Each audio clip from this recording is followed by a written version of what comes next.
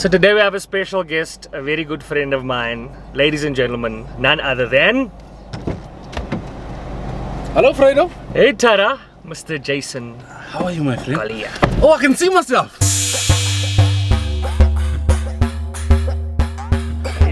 Mornings. I mean afternoons. You look quite or good cute, evenings. I think we're filling up the frame. But I think we look good. Hey bro, how you doing? How are you, my friend? Good. This one actually makes me a little nervous. Why? Because I know you, because we know each other. Oh, because I'm expose you, that's why. Bang. Editing. Coming with the truth. I'm editing. I'm coming with the truth. All your followers are gonna know now. It's crazy because it's this weird thing where when you know someone well, Yeah. you always feel like, because I know a lot of the answers to a lot of the questions, right? Yes. You feel like if you know that weird line. Yeah. Where is it? You know what I mean? Yeah. So, but anyway, we can edit this thing. Let me just fix it now so that we can have more of the guest in. I'll answer my phone while you're fixing. Answer your phone. Yo, if there's a person that doesn't phone me, it's this person. Hello, Sfiso Nene. I'm only telling you this because I'm on camera, so whatever you say is going to be recorded. Name dropping. Is it the Sofiso Nene? Do you need me urgently, Papa, or can I phone you back? Alright, brother. Sharp, son. How are you, bye? Sofiso Nene? Yeah. You know that it's actually quite interesting that when I met Sofiso, it was at a Wednesday. Yes. And Sofiso was fresh out of Durban. Yeah. Not the guy you know now, like not the monster. The monster that he is now. Monster. He was like still nervous of like, oh, did that work? Did that not work? You know what I think though? Yeah. I think he still pretends to be that guy. And I feel like he was pretending even then. Because you must remember, he was big when he... No, because Sviso came into the game and he won So You Think You're Funny. Yeah. And he beat Tats and Konzo. Tips was in the same episode. Yeah. Monsters as well. Oh yes. No. Big Owens boys. that have gone on and done big boys in the game. But I think very often a lot of people confuse his humility for inexperience, you know? Yeah. And I never watched those Fanta things, which brings me to the thing where I'm like, I would never enter. I entered one comedy competition. Yeah. I would never do it again. Did you win? I lost. That's why you'd never enter again, because you know you don't like losing. I hate it. Absolutely. It's not my favorite thing. But over and above that, it also, even if I did win, I don't think it's a thing. Well, you learn that it's not a thing you can compete on. Because I think acts are shit. No, because it's and then people love them. Then, you know, it's a relative. It's comedy is subjective. And is even more so, I think, than music. Because music is subjective, but at least the genres are clear. Yeah. You know what I mean? So rock and roll is rock and roll, jazz is jazz, pop is pop, R&B, etc. Yeah. But with comedy, so I've been trying to say to people, think about comedy like music, because I'm very frustrated when somebody says, oh, I heard this comedian, he upset me, I don't like comedy anymore. Then I'm like, no. You don't like rock and roll. Yeah. Hard rock, heavy metal is too heavy for you. Yeah. You need jazz. There's a jazz comedian out there. You know what I mean? Absolutely. Carvin is what you want. I don't know why I thought of Carvin and I thought about jazz, but I think if there's someone who can strum your pain with these jokes, it's that guy. No, absolutely. But there's a lot of guys that I'm a product of a Wednesday. Yeah. And that was your first gig. Yes. And that's how you guys got into it. Yeah. And now I think a lot of people know the story already, but no one understands the story of Goliath and Goliath, because I think it's covered a lot. Yeah. But what people don't get is they see what happened, what's here now. I remember Nick panicking every Wednesday. All of us. Panicking. Every single one. out plastic chairs. Because you were unknowns. You guys just started your own gig. We had no right to start that gig. Yeah. According to the industry. Yeah. We were too young, too inexperienced, didn't know what we were doing. Yeah. And I think that was still, other people's opinions. I think the more experience you get, the less people's opinions matter. But at that time, the industry's opinion, because we had no perspective, we had no context. Yeah. You know what I mean? So they didn't follow any rules. Yeah. So if an experienced person tells you this is never going to work, pissed off a lot of people. Yeah. For a long time. We tried. And now, same people speak with in reverence to you guys. But I remember a lot of pissed off people. I wasn't supposed to be paid that early. Yeah. You guys paid me very quickly. That's because you were funny. There wasn't like, at the time there was this waiting period. Yeah.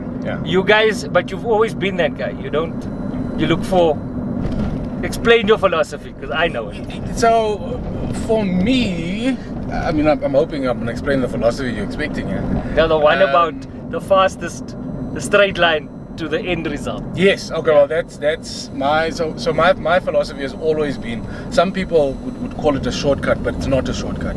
It's the most strategic route. So, like, you know how you use Waze. Yeah. Most of us don't use Waze because we don't know where we're going. We use Waze to find the best possible route. Yes. Because the destination has many many different routes. Yeah. And I've always been the guy that hated traffic. Yeah. So why would I sit in traffic if there was a more efficient route? So instead of an easier route, I'll say an efficient. Yeah. A more efficient route. Yeah. And instead of just jumping in the queue where everybody else was. So I'm the guy, when you get to the ATM and there's 2 ATMs and 1 queue and nobody's at the 1 ATM, everybody's in the queue at the other one. Yeah. I'm the guy that goes and tests the empty ATM. Yeah. And 50% of the time, I also then cause half the queue to come to that ATM. But it's also a very good hit rate. Yes, it's fantastic. It's a good hit rate. Where are we going, Akkels? Well, you invited me for a Vyldite, and no, but it's the guest's choice. Echo. No, but if you say go straight, because we're going to Akkels. If you're gonna eat a Vyldite, you don't want to arrive sweaty. You want to walk with the shortest possible route from the door to the place, and you can't eat a Vyldite in a formal setting. We must sit in the food court. Yeah. Okay. Cool. Yeah. No, we'll have the chow. Yeah, my thing is. So just to set perspective, so a lot of the things, this is also another problem about interviewing your very good friend, is that you might skip things. Yeah. So to set perspective, yes, me and Jason, I spent the most time with Jason outside of my family. Yeah. And before I met my wife. Yes, who I introduced him to, by the way. Crazy times. Yes. Yeah, he was there. She's way out of his league. Way out. She's way out of Got her pregnant, sharp. Didn't even wait. Because I believe in Alfred. Yes, you actually have. From the beginning, we met at Carnival City, right? Yeah, with my fedora. It was Carnival City. Yeah, yes. With my fedora on. Yes. You were in comedy for 8 months. I was literally fresh. And the day we met was the day I got my first paid gig. It was March 2012. And Is that it? I remember that date because of because it was the first day I ever got paid in comedy. Weird name. We ever got paid from Joe Parker. Yes. And to give you context for that, Joe Parker, legend, has a legendary comedy club, Parker's at Monte Casino. Go check it out. Yeah. But the kind of rule of thumb was you're not allowed to call yourself a comedian until Joe Parker has paid you. And that was basically the nice barometer for where you were. And that was the first time Joe Parker ever paid me. So to even go even deeper, my example is everyone wanted to be paid by Joe Parker because then you felt like you were a comic. Yes. And Jason and them paid me immediately. Joe Parker paid me 2 years after Jason started to pay me. How long? 2 years later. 2 years. Best thing that he's ever done for me. Where do you go on the lineup at Parker's now? I'm a headliner. What? Headlining. Oh, okay. But it wasn't a thing of... Joe has a weird thing. Joe makes you work for it. And that time he made you work for it. I had to work for it. Which, I mean, I hate that I'm admitting this on camera, but which is a big lesson I learned from Joe. You know, in the beginning, we as I stated, we didn't know what we were doing. Yeah. But what Joe's thing did is it only paid you when you were sure you wanted to be a comedian. Yeah. I think we paid a lot of people just because they were funny, not because they were a comedian. Yeah. And I think that's the big lesson. So would I have made the barriers to entry slightly higher? Possibly. Yeah. Listen, look at the people that found their way into being professional comics out of you guys as well. There was a lot of Loiso Madinga. First time ever at a Wednesday. Wednesday. First time he ever performed in live was at a Wednesday. First paid act, a Wednesday. Alfred, Adriaan. There was, who else is there? There's a whole bunch of people.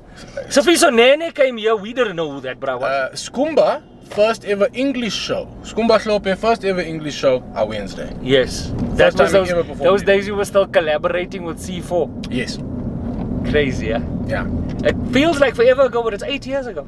Yeah, 9 years this year. 9 years. Think about, is it in here, bro? I think let's go around because this looks a bit dodgy.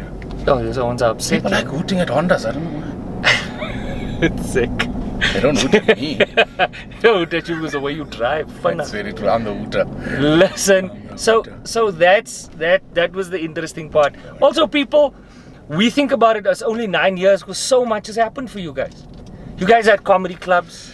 Yes. Official comedy clubs. They went from being these colored ones that starting just their own thing, Vyldite, to Melrose Arch. Yeah. To which is a mind fuck. Let's be honest. To the most. What did we call it? Africa's premium comedy club. Yeah, and it was wonderful. It was a wonderful space. And then, okay, well, we can still talk about Goliath all the time, but we must also talk about Jason. That's what this thing is about. Yes. And catch his chow and probably come back and eat and then have another conversation. Because I don't know if it's going to work like this. You never know. We can come sit in the parking lot and chow. That's the idea.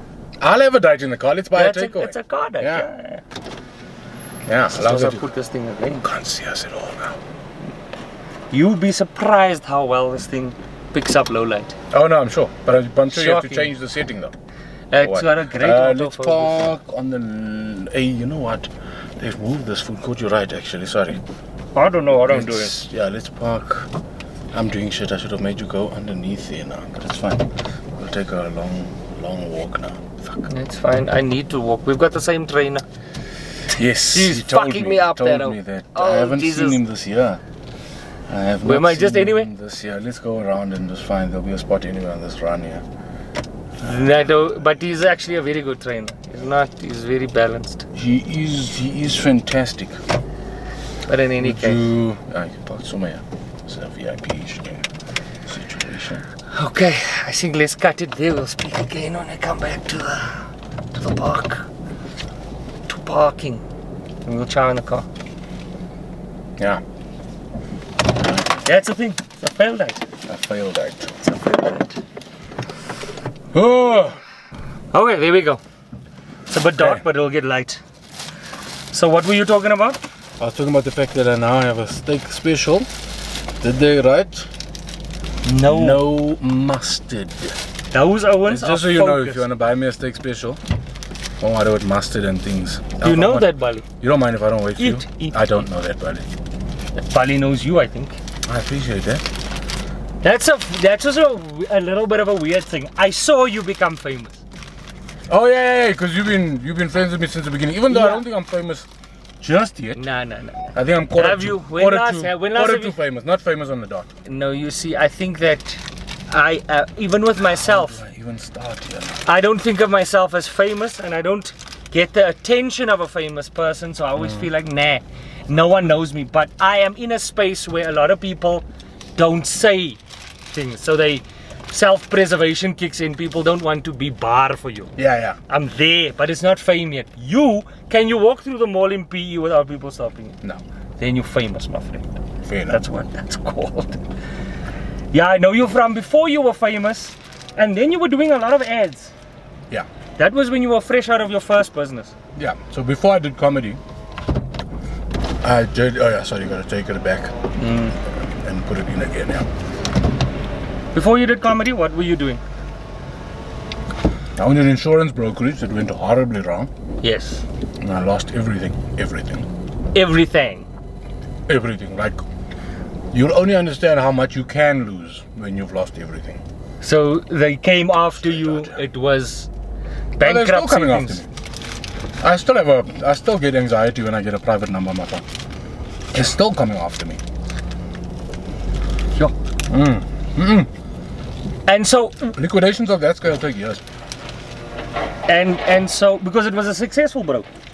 Yeah. Initially, we started. We had good times. Yeah. And so after that, how did you make the jump from business isn't working, it's all fucked, to I'm gonna become a stand-up comedian? So I started emceeing when I was in varsity. And worked for MultiChoice. There was a mic on one of the rigs we used to use for promotions. Yeah. And everyone was scared of the mic because we didn't have to use the mic. And then I was like, let's just try this thing. And then I got picked up by a guy who trained me in a what do you call it? A patented selling technique for retail. Yeah. You must answer your wife, my friend. Was it a private number? Don't answer. No, it's a private number. Private number. Hello. Goodbye. Sorry. Nice. I haven't done this in a while, that's why. Oh no, it's all good, my man. Mine is that's why I'm also now at a point where I'm rusty again. Because I believe in my view on these videos on Vyldite Friday, I don't have to do these things. Yeah. I only do it when I can find people that I'm interested in. Want to. Yeah, I don't. So there's no weekly schedule for it. But anyway, yes, you were saying? I should have bought 2 of these. That's what I'm saying. Is this thing recording? I don't think it is. Yeah, it's recording. Is it? Okay. So, yeah, what were you saying? We were talking about you got out of the brokerage, you went to varsity, the multi-choice. So because I then started working for Macro on the mic every weekend. Yeah. And because this selling technique was so good, generally the way sales volumes work is the higher the price, the less the volume. You will sell. Yeah. You understand that as a business person. Yeah. This patented selling technique allowed us to sell incredibly high volumes of high value items. Yeah. Okay. That explains a hell of a lot that I didn't know before. Because comics are good at emceeing and keeping things light. There are guys that are naturally talented at that, and then there's what you have, where you've got both, and there's a very strong, very how could I put it? Very strong influential way of doing things. Like you convincing. That's the thing. Well, I've seen you MC things where you're convincing. That's it. So firstly, MCing and comedy, completely different skill sets.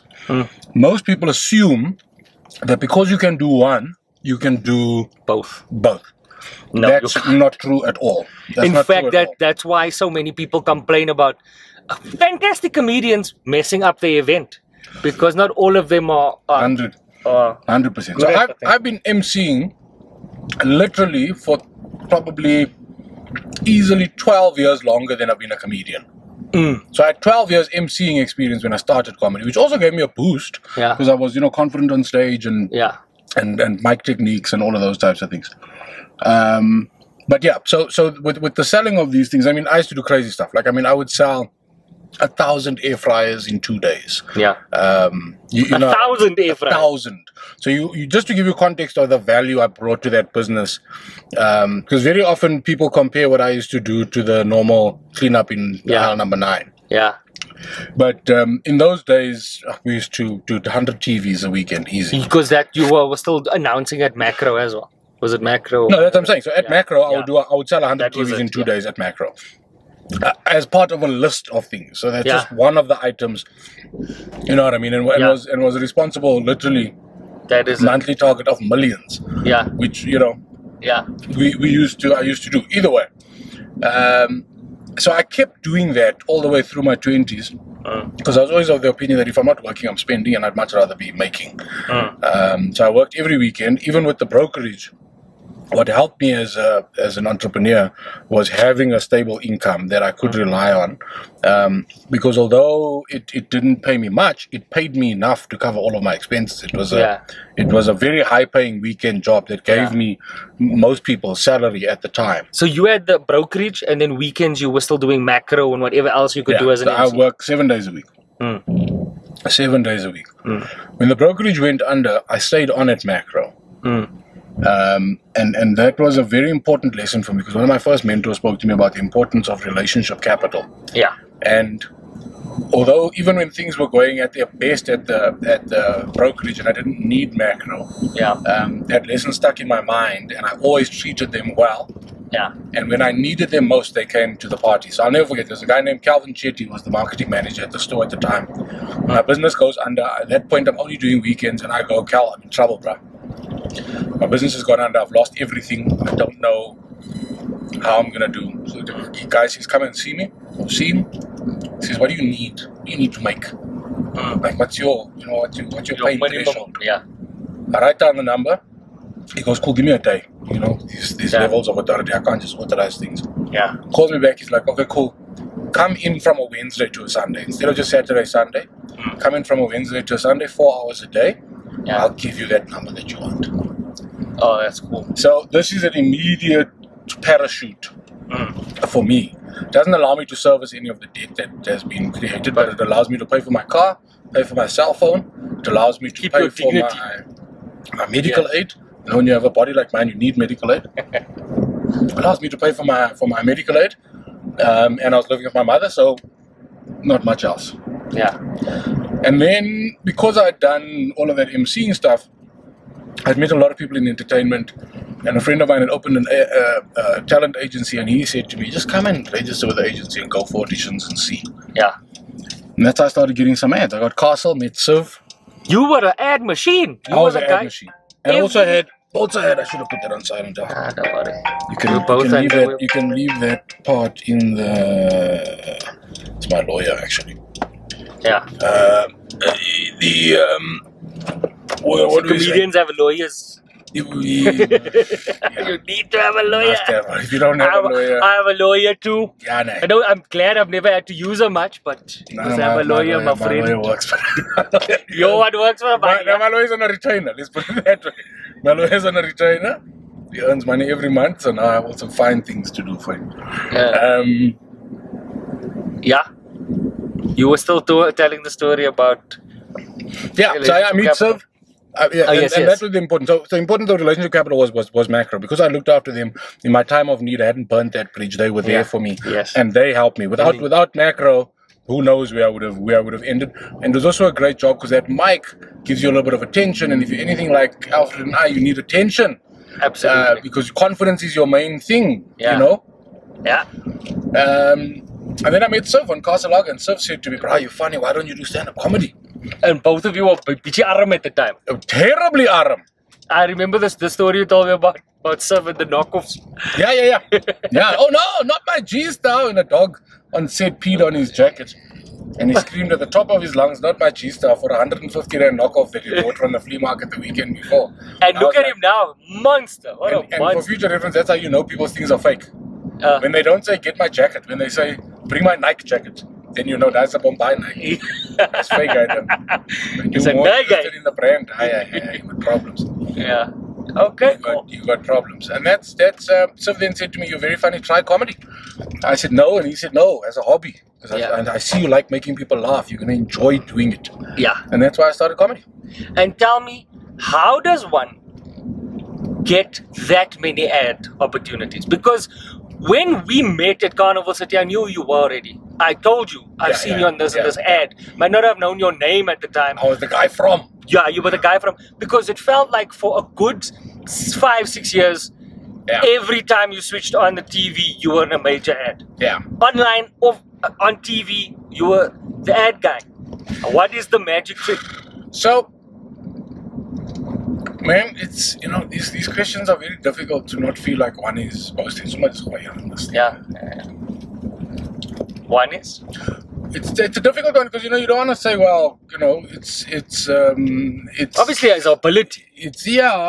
But also, But I mean, it can't be a mistake. The thing we spoke about in the beginning, right? One of the things we spoke about in the beginning was, I like the shortest distance between 2 points. Yeah. I also very quickly realized that there weren't many overweight, charming colored guys going for auditions. Yeah. And when I looked at the way people who were coming to these auditions looked, they all looked very similar. And when you look similar to anybody else, you are now competing with that person. And like I said, I don't like to join the long queue. Yes. I like the, most efficient way. Yeah. And I think that's what worked. So I chose my spots. I chose which auditions I would go for. Yeah. If I knew that they were looking for a classic, stereotypical, thin, good-looking person, I wouldn't go and waste my time. Yeah. But if I knew that charm could win the scene, I would go. And that made my hit rate spectacular. Actually, an interesting point. I got 1 in 2 auditions I went for. Fucking hell. Through that time.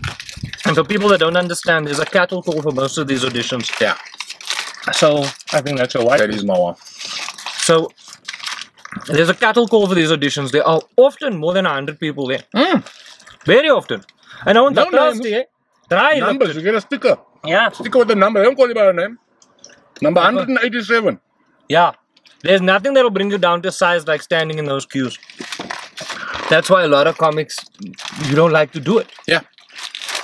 But now, from there to comedy. Yes. How did that happen? So now you at Macro, I'm a Macro, going to auditions. Yeah. I did a few ads. I ended up getting Castle Lager, which was the biggest campaign I'd done to date at the time. I meet Siv, spend a week shooting Castle, and Siv goes, dude, try this thing. You're very funny. Try this thing. I mentioned it to Nicholas over some gentle drinking on Mother's Day. And Nick got a bee in his bonnet, called Tafia from WACT, and made an appointment. Tafia says to Nick, don't waste my time. Because when she heard that us cousins would like to go on the same night, we both have the same surname, she was like, listen, this is not a place, we have jokes on stage, we don't make jokes. We're serious about this thing. Don't say you're coming and not come. And there's that would become the story of Goliath and Goliath. If Tafia wasn't that hard on Nick, I would have postponed. Is it? Because I said to Nick, are you mad? He didn't ask me for permission, like, can you make the thing? He was just like, I also feel like doing it. Next morning, he made the call. And I said to him, no, you're crazy. And he was like, no, bro, that auntie fluked me. We got 6 weeks. Write your jokes. 3rd of July 2011, my life changed. I did comedy for the first time. It's like explain it. For some of us that are supposed to be here, if you go on stage and it doesn't feel like this is the absolute only thing you want to do for the rest of your life, like breathing, it's not for you. If you're here for the fame, it's not for you. Both of us here, I'd bet everything in my bank account today. That both of us here, if you had given us any opportunity, we would always rather choose to be on stage, and even sometimes at a shitty place. That's why a lot of the times people don't get why premium comedians are a shitbox doing a stand-up, because we love doing it. It's, I was saying to my wife, I loved 2019 with all its ups and downs, but there was not a single thing I did in 2019 that I wouldn't have done for free. I loved every single job that I took on so much that I would have done it for free because I was having a good time the whole way. But also in your very nature.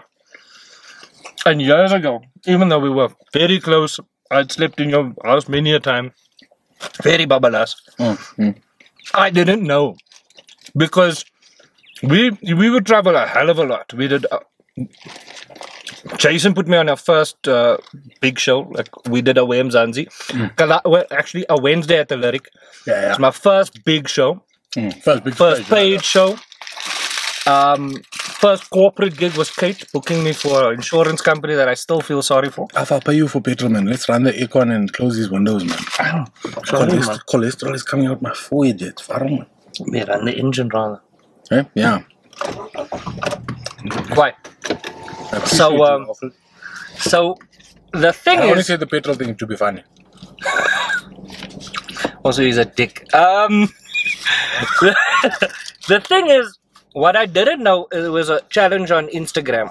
Yeah. Where you had to tell people 20 things about you that people didn't know. Yeah. Kate nominated me. I said whatever I said, and then your one I read, and in there it said, went to Gamblers Anonymous. Then a lot of shit made sense to me. How's that? Because you're a big you don't play small.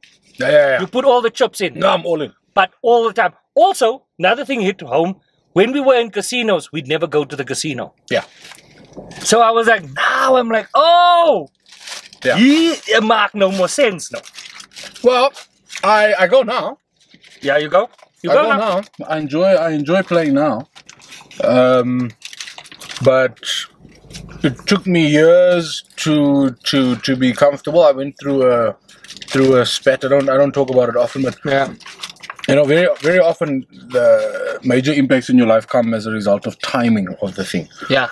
And I found gambling at a time when everything in my life was crumbling. Okay. And my brain said that I just need this one big win will set me up. This one big win will help me, you know, through this. Also young. When you're young, you think that way. Excuse me. Those things very, very often come as a result of your current situation, and more importantly, as a result of I had a couple of big wins over like 3 or 4 months, where I mean, you got to think about it like this. I was probably 26, 27 at the time. At 26, this is 2006, I probably made 250,000 rand from the casino in 3 months. Made it?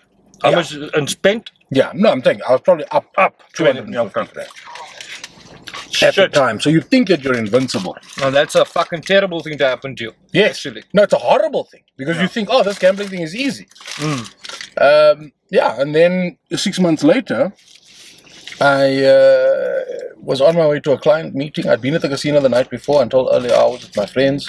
And I was part of, so the timing was, the bad things were happening in my life, and I was also around people who had liquidity and liked gambling. So my friends were liquid and they liked gambling too. So I was out the night before with friends. I lost a lot of money. I lost 30 grand. The next morning I'm on my way to a client meeting, and as I'm coming towards William Nicol, the client calls and says, hey, I'm not available. Now my office is only expecting me in 3 or 4 hours. What else am I going to do? Because I'm right here at William Nicol. This is a sign. Because as you know, addicts, you will take anything as a sign. This is a sign that I must go and win back the money I lost last night, because it's now hurting me now. I'm lost far more than the 250 now. Now I'm about 150 in the red 6 months later. Fuck. At a time when I didn't have 150 to be in the red. And I lose another 30 grand in the morning. And I'll never forget, I drove out of the casino at 11 o'clock in the morning. The sun is high in the sky. People are going about their business. And my brain just went, what are you doing? What are you doing? You don't go there to make money. You go to work to make money. Yeah. What are you doing? And I phoned the number immediately. Phoned the number. I went for my 6 sessions, which fundamentally just helps you understand it. And I think understanding is the most important thing gift any addict can give themselves. Is first just understand why you're addicted to this thing. Yeah. Don't just say I'm addicted and the cravings. Understand why. It's very much the reason why I've stayed away from casinos. Because you know yourself. I know myself. And your personality is not conducive. No, I'm not the guy. Also, that's why I've never touched a drug. Yeah. No. Because if I was on cocaine, this car I'm selling on Tuesday. No, for sure. It's a problem. My wife won't see me for 3 weeks. It's that thing. But also that personality comes with a lot of ups, especially for you. It's open that vent there, my friend. Oh no, so far so good. Oh, there we go. Also comes with a lot of benefits, because you've taken some great calculated risks. No one could have said that Goliath would be this successful.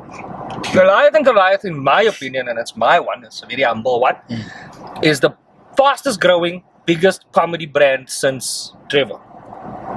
In South Africa?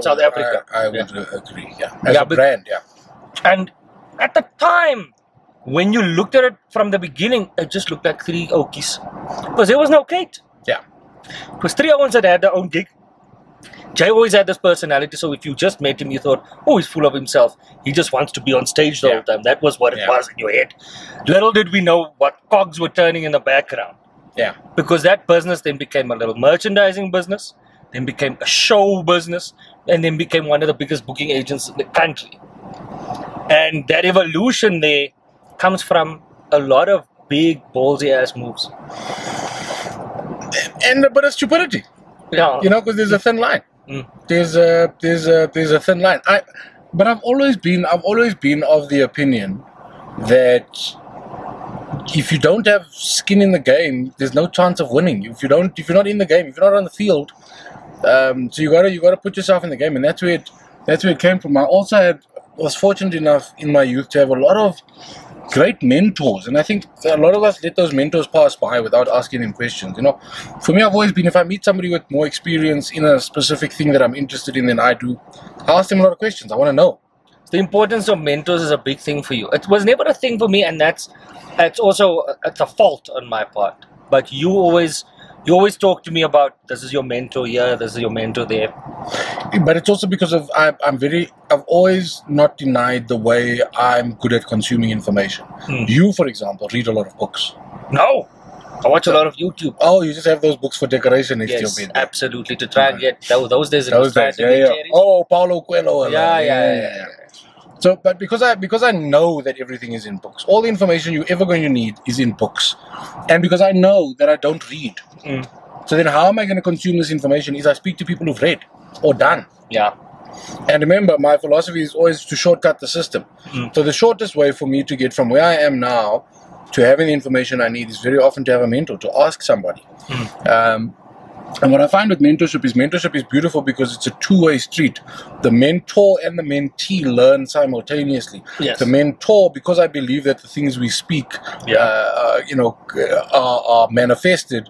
The mentor needs to say the things he's saying to the mentee over and over to also remind himself to be cognizant of some of the cheats to life. But either way, one of the great mentors of my life said to me, to be good in business, you have to get good at making the hard decisions. Not everybody's going to like you all the time, but somebody's got to make the hard decisions. And that's, in terms of Goliath and Goliath, my role was to make the hard decisions, to stand by that decision, and to have a team that backs the decisions based on the track record. And I had a team that would go, this is crazy, but we in. We did. I was there. So I don't know, I wanted to do a show with me and Nick in it, remember? Me and Nick going around and doing stand-up because we were very unknown, really unknown. And you had a meeting, called us and said, listen, let's have a meeting all together. Then on the way here, I was already like, we need anchors. I need Jason and Donovan on the lineup. Yeah. And then when we got here, we were on the same page. But in that same meeting, Jay goes, it's going to cost us about 200K. Let's do the whole thing. Book it on Monday. We were booked for 200,000 rand. That was the kind of shit we did. Yeah. And people don't know that now. They go, oh, Wednesday made us fuck all money. You lost money on that. I don't think I've ever made money from, I think the first time I made money from like a comedy show or run was my last run of menstruation. I've always taken a bath. In terms of, if you see me alive on stage, no, I'm losing money. Yes. Unless it's at a corporate. Yes. Now so that's a different story. Have been my bread and butter. But I feel the risks I took outside of corporate are what have brought me the bread and butter. Yes. Yes, because the one fuels the other. You don't get corporates. Now people go, we want Jason Goliath all the 100%. Time. I get that. That's a very common thing. You're probably one of the most booked corporate acts out there. And that's because of spending that kind of money and building the thing. I always tell people that the genius behind Goliath and Goliath was that it was 3 people and then 4 people and now 6 people that have one mission and split the work. Yeah. So Donovan would do a radio show, you would do a TV show, and Nick would be doing something else. And it spread like wildfire. 1 for 1 was a 1 for all. Yeah, it spread like wildfire. It helped us in terms of spreading the awareness of the brand, which I think is always difficult. But it also was an incubator.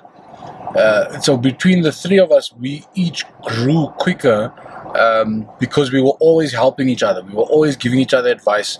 So because it now meant that I'm not just a comedian, it meant I'm a guy with advertising experience and I'm a guy that's willing to do the part of the job that nobody wants to do. You know, the stacking of the chairs and the setting up of the infrastructure, which Nick is good at. So when you spoke to me, I would leverage Don's and Nick's talents to my advantage, and they would do the same. Excuse me, just as whenever we came off stage, I'm getting criticism from somebody I trust and I'm able to receive advice from, because it's also, you know, criticism is a very difficult thing. You don't want to be criticized by somebody that you don't trust, that you don't like, or most importantly, that you don't respect. I think is the biggest one. And here I was getting consistent criticism from people that I loved and respected, and that I knew loved me and respected me, but more important than all of those things, I knew that they wanted me to do as well as I possibly could. Yeah. And that just helped the growth. And then you got Kate, which fucking put everything on steroids. I 100%. felt you guys were steadily going along, but I felt the injection of Kate. Man, it was like, because Kate at the time was working at Prime Media. Yeah, so Kate was a public relations officer for Prime Media Broadcasting. Jason's sister. My sister and our MD at Goliath and Goliath. She's the boss now. Kate, it was a decision that you know, my mom actually came up with it. Don and I were struggling to do the admin part. Kate was hating where she was. She just had a child. And my mom said, listen, between you and Don, why don't you do the numbers and see, because Kate would fit perfectly. She just helped Prime Media launch Prime Talent and had a great understanding, you know, of what we would need. And I had a chat with Don. Nick was still working a full-time job at the time and had a family, so it was, you know, difficult to, you know, all his money was going towards his family, towards that. And Don took the risk with me. So I said to Don, listen, this is the story. This is what's going to cost. Let's split the cost. Get Kate. The sell was simple. I just said, we're trying to be artists, and the nice part about having Kate is we don't have to give that commission to another agency, and therefore we can be friends with all agencies, because at the time there was very few booking agencies and you could either work for one of them or the other. And I was like, I want to be Switzerland, I want to get work from everybody, and the easiest way to do that is to develop my own back office, which makes me the nice guy all the time. Why? Because I'm now not the guy phoning you for the money. I'm just the guy providing the entertainment. Essential. I don't have to give you the price up front. Absolutely. I don't have to give you the price up front, and I don't have to ask for the money at the end of the thing. And if something goes wrong, I can just call someone else to call this person. You're not dealing with me. And Kate just took to it like a duck to water, man, and she loves it. And I'd go out on a limb and say, you know, I think she's one of the most influential women in stand-up in the country at the moment. Yeah, absolutely. Then you guys, that was still, and people don't get this, is that all that work. So yeah, that sort of blow up happened. And then what we never think about is the cost of our privacy, right? And I've seen you go through it. So I go, now you're so popular that people love you, but you know that thin line, they hate you very quickly. And you've now been dragged a couple of things already. You've been dragged. How have you been dealing with being dragged in the public? Because I've had one instance where it was rough, and it wasn't even rough. Man, a couple of things. Firstly, my mom has a saying, and she says, do not complain about the things you prayed for. And being dragged in the public is a direct consequence of my prayers being answered. So I'm not allowed to complain about it. There's many things that, you know, all the things I dislike about the position that being a comedian and following my passion puts me in. I don't allow myself to complain about it. Now I've just got to learn from it. However, it is difficult. Cancel culture is a real thing. We exist in a time where people can say the meanest things without consequence, and that's I was raised on the basic principle of choice and consequence. And at the moment there are no consequences for being mean.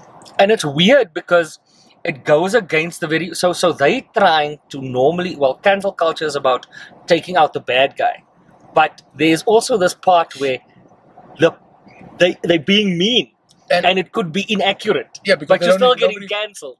No, because nobody needs context anymore. That's what social media has done. Social media means I can read one sentence out of context. Form my opinion. More importantly, publish my opinion. And that it's a difficult thing. So it starts impacting. But I think that the best thing I did for myself was to try to not be a hypocrite. So I've always had the philosophy that I don't want to have to change the type of person I am when I'm with Alfred versus when I'm with Nicholas versus when I'm with my priest versus when I'm with a client versus, you know, wherever I am. I'm always trying to be, I want to just be the same guy. It's too much pressure. It's too much work. Yeah. To have to be a different human being. Now you're hiding the fact that you smoke from this person, but you can smoke in front of that person. Yeah. And I'm just like, I never ever wanted that. And I always brought that down to, if I'm comfortable with it, then I must be able to do it. Anything that I must hide, should I really be doing that? Was the thing. Now I also do a lot of stuff where, you know, I speak about my life, my choices, I speak about my wife, I speak about my marriage on stage. And I think it's very open. Menstruation was very open. Brutally open. But what it's done for me, that's his one-man show. It's gonna come to Showmax. You got to check it out. What it's done for me is I live by my own rules now.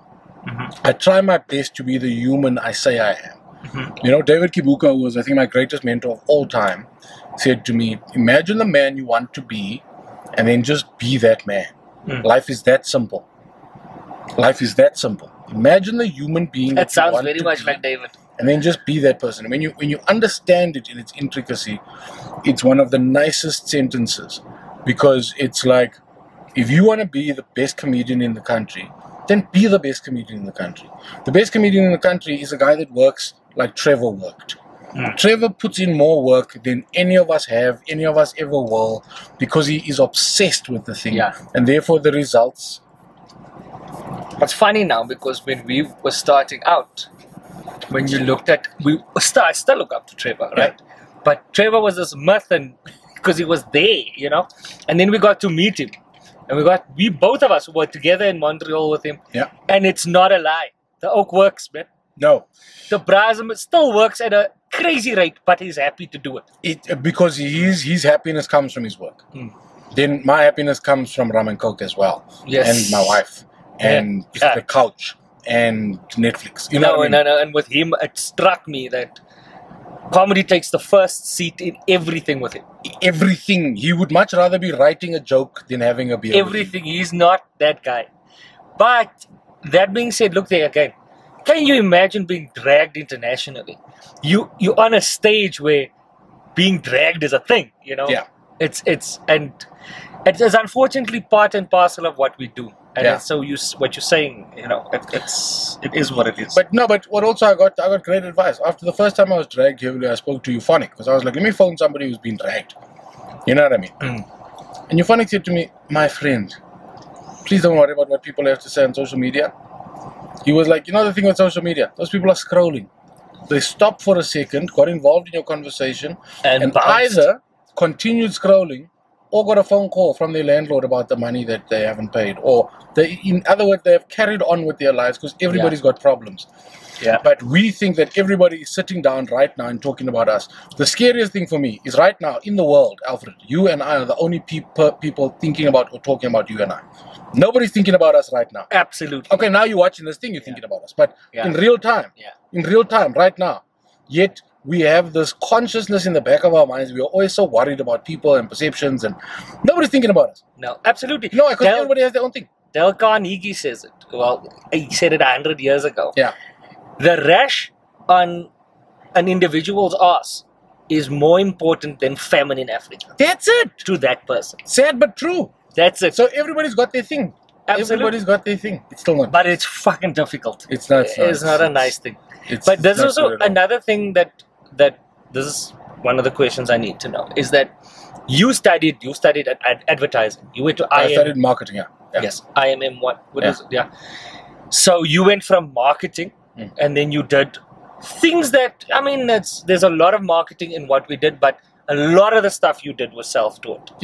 Do you still put a lot? Would you, if you had to give someone advice, or if you had to go back, would you still go and do the formal studying? Because you've become an actor, proper actor, self-taught. Self-taught. Comedian, self-taught. Lots of these business things. There's nothing people can tell you about a phone call with a lawyer. You know, there's no one can teach you that in school. Do you still put gravity behind going to get a tertiary education? Absolutely. Unfortunately, I do. I wish I didn't. And the reason for that is A, we're all different. B, we all need different things. But depending on how you receive information, I'm not saying tertiary is for everybody. Yeah. But I'm saying it definitely has its place. If you have some sort of academic in you, yeah, and you have a passion to learn a specific thing, I think it's an absolute must. If you are not going to study, I at least think you have to work in environments where you're going to learn. Yes. Our work, the thing that we do, the acting, the making jokes, performing, for me, 20%. 80% of what I actually do, or the importance behind what I actually do, I learned either at varsity or through my corporate work experience. Yeah.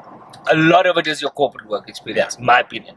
Yeah. Because I think that, and this goes to something we always speak about, is that the comedians that are successful come from a business background.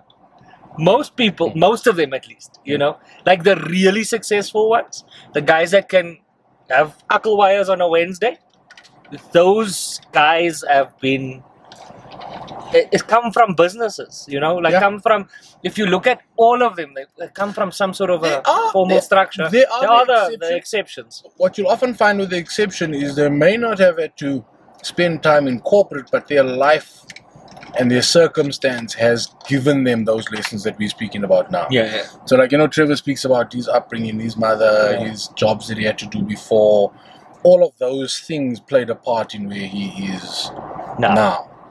Mark Lottering worked in advertising. First. Riyadh as a doctor. Studied, became a doctor, but was already doing comedy work before he was qualified. Little magic work. Started doing magic, but always had an affinity, but comes from a family of doctors. Yeah. So comes from a family that gave him a financial education, at least in house, which most of us don't. I didn't get a financial education at all. My parents didn't understand money, and you know what I mean. Yeah, that's a case for many of us. I didn't get that. I'm still learning myself, still making mistakes. But I agree with you. Also, I think life experience is fundamental to be a good comedian, especially if you want to have longevity. Understanding the world and understanding people. Yeah, most important thing. That's a big deal. That's one of the biggest things. But anyway, so thanks for you. Is that it? That's it, man.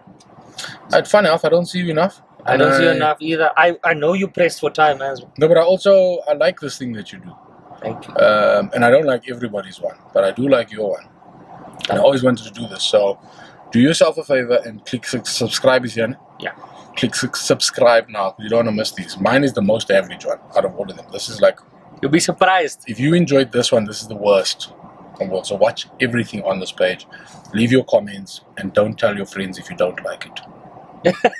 You'd be surprised, because I see a lot of, this is something else also I've learned in stand-up. Stand-up taught me. I was very selfish. I used to be a very selfish human. You think of yourself as not selfish, but you really are. Yeah. And then I learned that I want a lot of South African comedians to have platforms to be on all these platforms and grow at astronomical rates, so that we can take each other by the hand.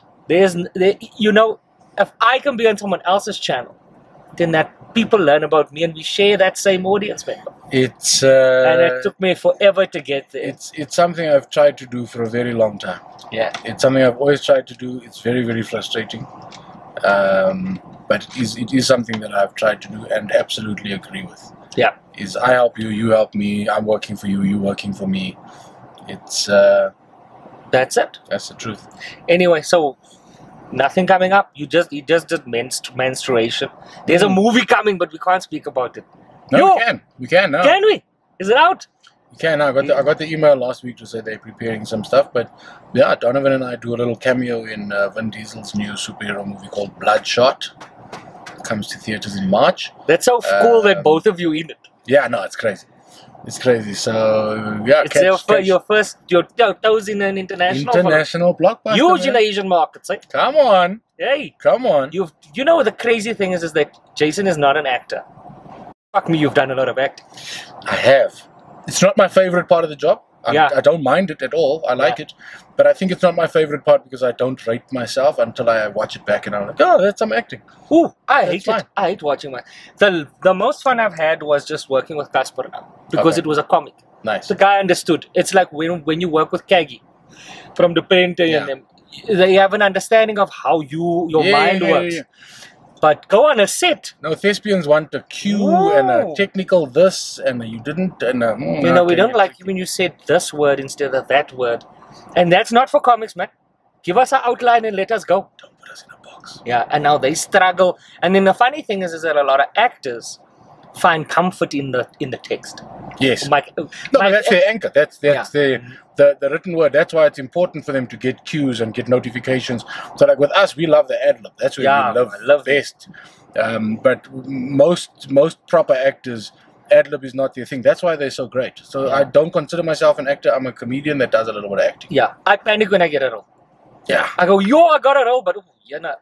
Then they send you this booklet. It's learning all those lines. Whoa! And you get there, and then that's just the beginning. And then I look at guys like Glenn and Skulk. No, but those are thespians. Those just so good at it. Study the thing. They love the thing. Glenn taught me a hell of a lot. Because Glenn, we did a little thing together. And on the day, Glenn was off script. Glenn was the only one there with no script in his hand. Good guy. He's great. It's good that great. He did that. What's that show with the Jewish family? Oh, Tali's Wedding. No. The stage show. How can I forget this? It was an epic show there. It was brilliant. There's another guy that comes from the box. Yeah. Also another guy. Yeah, he won an open spot competition at the box. Yes. With Comedy Central. Yeah. And look at him now. All these guys started Fantastic. Anyway, Meneer, it's weird because I in my heart feel like I'm not doing enough for my audience because I know everything. And so things that I think, I just fly over. Yeah. If I didn't know you, I'd ask all those detailed questions. If I were to go, if somebody were to say, give me the highlights package on you. Yeah. The highlights package on Jason Goliath is simple. The number one priority in my life is happiness. And within that happiness is my happiness. I found a space where the happier I am, the happier I can make those around me. It's a counterintuitive thing, like that airline thing about women traveling with children. Please put your own mask on first before helping anybody else. They say that because if you pass out, you can't help anyone. Never mind the child sitting next to you, your child. So make sure that you can breathe, then you can save as many children as possible. And happiness has been that thing to me. So I treat myself incredibly well. The better I treat myself, the better I treat everybody else. I love myself. I am responsible personally. I don't make anybody else but me responsible for my happiness. I hold myself accountable for that happiness. And from that, everything just seems to work out. It changed my relationship with money. I now believe that the only thing money affords us is experiences. If you are target driven and you are driven by the rand value, you are always going to be left wanting. Be driven by the experience that rand value will give you, whether that's having a child, getting a specific car, living in a specific house, buying a new shoe.